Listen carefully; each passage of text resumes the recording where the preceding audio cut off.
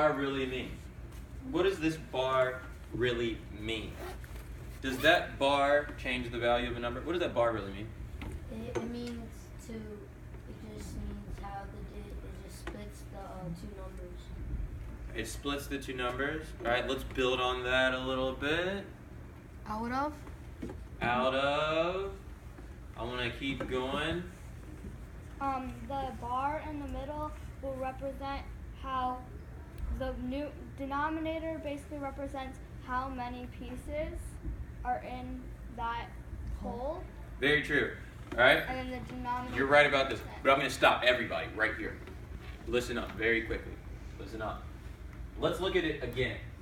2A's times 2 equals 4A's. I agree with this statement. However, this 2 has a value of what? 2. Correct. Now, we place the 1 as the numerator. Did it change the value of 2? No. Huh? No, it did not. 2 over 1 is still 2. 2 is 2. What symbols, what operations, what signs do you know that don't change the value of the number if you either blank or blank that number? Addition and multiplication. Multiplication and what? And addition. Not addition, multiplication and? Division. Good, multiplication and division, right? In multiplication, any number times 1 is? One That in number. itself. That number, Oh, right? one Or in itself, right? 4 times 1 is? 4. 5 times 1 is? 5. 6 times 1 is? 6. But we're not multiplying here. We are doing what? Divided. We're dividing. This bar here means division. So we can read this as, draw an arrow up, 2 divided by 1 equals 2. All right? Fractions are nothing more than division, as you'll get ready to see. All right, so let's go ahead and, if I can get somebody to read this essential question for us today as we go into our lesson. Yes, ma'am? How can using models help us find the product of a whole number and a fraction? All right, so let's reread that again. I'm going to state it out loud again. How can using models help us find the product of a whole number and a fraction? All right, familiar terms in that. Familiar terms in our essential question. All right, what are some terms here that you are familiar with? I see whole number, fraction. Something else I'm looking for too. Numerator. All right, well, stick to the essential question. I don't see numerator in the essential question. All right? Product. That's the word that I didn't name. I said whole number and fraction. Product. What is a product? Let's go ahead and look at the lesson vocabulary. What's a product? All right, because we're going to be looking for products today. What's a product? Yes, sir. A product is where you replace two numbers and you add them or subtract them or divide them or multiply them and you get your answer and the product, whatever. Wait. I'm going to stop you right there. You said so much, but the end was correct. The end was correct. Someone help this guy out. He said the correct thing. He said that he ended up saying the correct answer. All right? Identify what that was that he said was correct about the product. Yes, sir. All right, it's the answer to a, Tevin. Equation. It's the answer to a division point? Not a division. Not a division. A product is an answer not to a division. Malik, I'm going to call on you. Help us out here. Product. It's an answer. It's not the answer to a division problem, but it is the answer to a, what type of problem? Call on a friend. Call on your brother right there. Talk about it right here. This table. Talk about it. Talk about it. Answer to a. It's an answer to a. Talk about agree with each other. I'm gonna help you out. I think it's multiplication. I'm with you. Give me it. Malik, it's the answer to a what type of a problem? Good. We agree with that over here? Yes. Good. All right, so we're going to be looking for products, all right, answers to a multiplication problem. Hence, all right, we go back to our objective, all right, what are we doing today in class, folks? Someone go ahead and read that for us. Someone over here, I haven't heard much from you guys over here. Let's go ahead and talk about our objective. Just read it for us too, please. I can use a model to All right, I can use a model to multiply whole numbers by fractions. Now we said we know how to multiply whole numbers by fractions here by placing a 1 as the denominator of our whole number. Today, all right, what does it say we're going to use today to multiply our whole numbers by fractions? Yes, ma'am. Model. A model. All right. So I'm going to draw that, but I'm also going to show you on the carpet using some eggs how to multiply whole numbers by fractions. All right, using a model. All right. So I'm going to write this in a little later. All right. Product, answer to a multiplication problem. Whole number. If you can just give me some examples of whole numbers. Someone give me an example of a whole number. 5.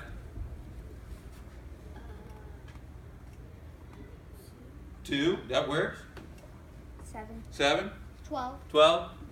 1. So our whole numbers don't have what? Fraction. They don't have fractions or Denominator. not denominators, but decimals. I was looking for that word. Decimals. They don't have decimals or fractions, right? And we go back to our unit on division, you go back to 4th grade, right?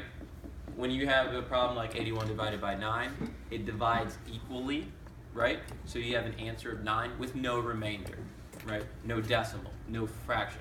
All right, so whole numbers are just numbers that don't have anything left over. They divide equally, all right? You're able to create equal groups, okay? So now, numerator, denominator. Let's knock those out. Numerator. What's a numerator? All right. What's a numerator? What does that tell you?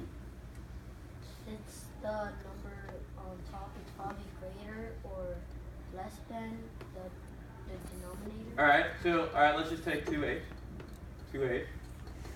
You're saying that what? The top is the numerator. The 2 is the numerator. All right. And what number in 2/8 is our denominator? Let's just start here. 8. 8. So 2 is our numerator. 8's the denominator. All right. So let's write that here real quick. Numerator, denominator. All right. Now, what are their roles? What are their roles? How are we going to use them? What do they tell us? What do they tell us? The big number, basically, is. And I'm going to stop.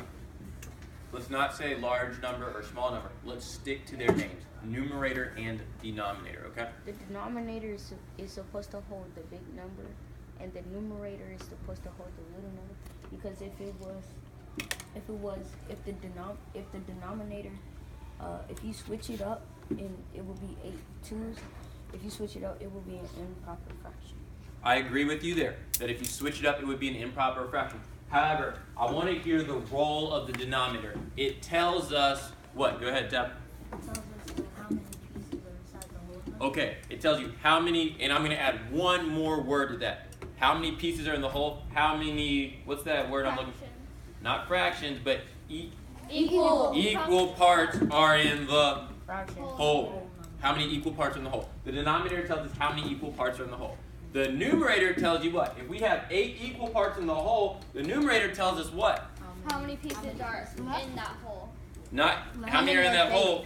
8 pieces make up the whole, but How many have to stay in that hole? How many? not stay in the whole. How many are left? How many? How about this? The numerator tells us how much we have In the hole. out of the whole. All right. Let's say this. All right. I have 8 tires in my garage. Okay. I take 2 out of those 8 and put them on my bike. I took 2/8 of my tires and put them on my bike. Understand? All right. So now let's get into the model. All right. And I'm going to tell you this one real quick. Factors. All right. And I'm coming back to it. I forget who said it, but factors. We talk about 2 things to get a product. All right. What are those 2 things that help us get our product called?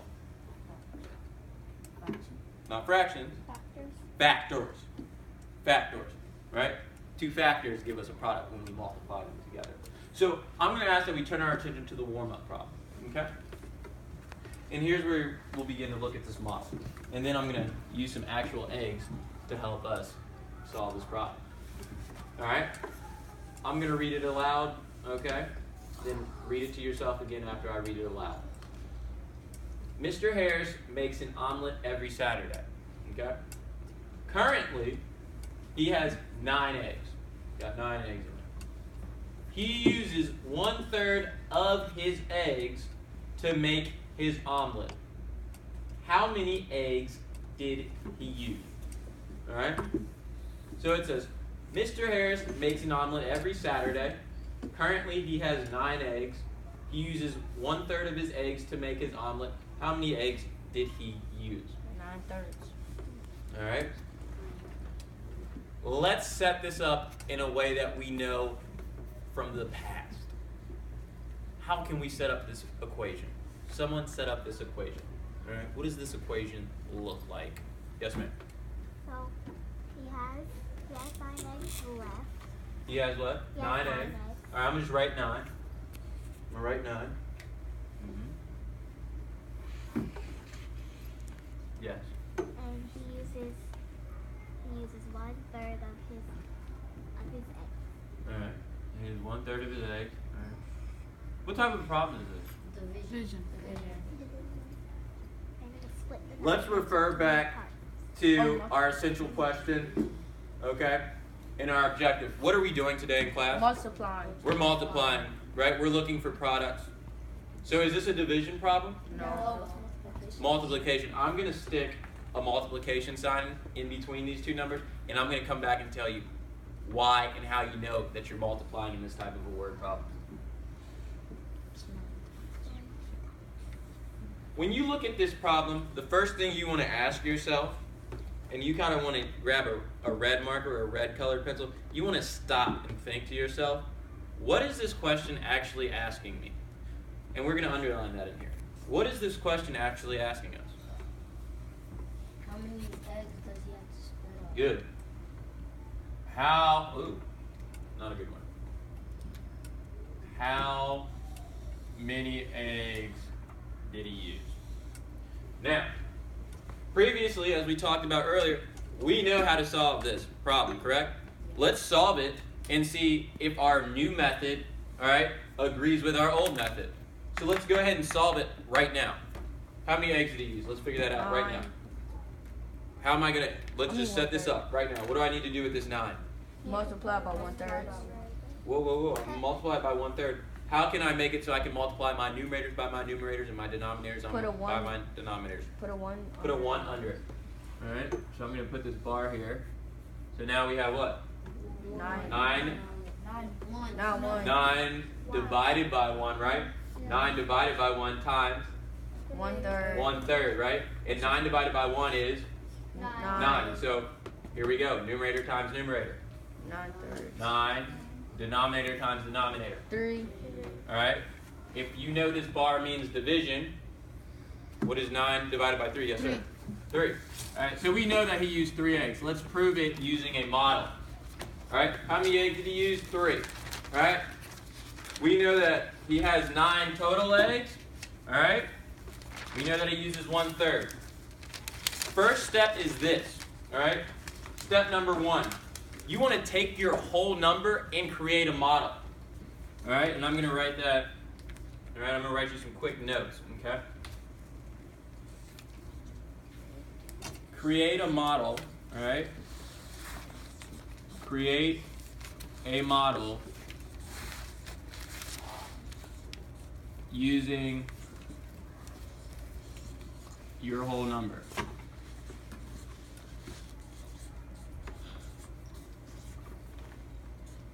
All right, what's our whole number here? 9. Good. So this is what I'm going to do. I'm going to take these eggs right here in this box, and I'm going to take 9 of them out. Watch this. Now, let's go back to 4th grade, right? 9. Let's talk about divisibility rules. When you hear the number 9 and you think of division, what other number comes to your head? 3. 3. Good. Divisibility rules, right? Yeah. 9 is a multiple of 3. 3. Let's skip count by 3s all the way to 9. 3. 3, 6, 9. All right, cool. You know what I'm going to do? I'm going to just take these 9 eggs and I'm just going to put them in groups of 3. All right? Because that's what feels right. All right? So I'm going to take 1. Count these with me. 1, 2, 3. All right, that's one group. 1, 2, 3. Second group. 1, 2, 3. All right, so I have a total of 9 here. All right, so here's our 9. All right, step number 2. You're going to use your denominator. All right, what's the role of the denominator? Yes, sir. To keep the so it won't, the numerator won't go above. Help him out. Let's help him out. Let's call on a friend. Call on a friend. What's the role of the denominator? What does it tell us? The rule of the denominator tells you that you can go over your number, but that's the whole. That's how many are. That's How many? What did Tevin say earlier? He said that's how many pieces are in the whole, or how many equal pieces. Right? Yeah. So we have 3 equal groups in our whole. Our whole is now 9. Generally, we think of a whole as 1. Our whole is 9, right? Our whole number is 9. So what this is telling us to do is break our 9 into 3 equal groups, which is what I did, right? And that's what the denominator tells you. It says, create equal parts out of what you have. So we have 9. Can we create 3 equal groups from our 9? Yes. Yes. All right, good. Your numerator tells you what? What did I say our numerator? It tells us what? It can make a whole. Like How many pieces are out of the whole? All right, it's what you have. Yeah. Right, Angie? It's what you have. Right, Tavin? Right, Malik? It's what you have. I want to know how many eggs are in one of my 3 groups. How many eggs are in one of my 3 groups? Come look at your carpet. 3. 3. Is that not the same answer that we got here? Yeah. Yes. See how that makes sense? But you got to really call on your facts, right? That's got to be in your head, right? So it's the importance of your fluency, your fact fluency, multiplication and division facts. You must know that, all right? So this is what I'm going to do. I want you as a group, I'm going to finish writing some rules to this. I want you as a group, look at the sheet that I gave you that has whole numbers times fractions on it, right? Amongst your group, there are 15 problems on that paper. Identify the problem in which you can take your whole number and divide it equally. I'll give you a hint. There's only one problem on there where you can take your whole number and divide it equally, all right, by the denominator. Identify that. Find that fact where you can grab your whole number and divide it equally into what's on the denominator. All right, while I finish writing down the rules. All right? And you can reference these rules to help you guys out in your groups that you're sitting in right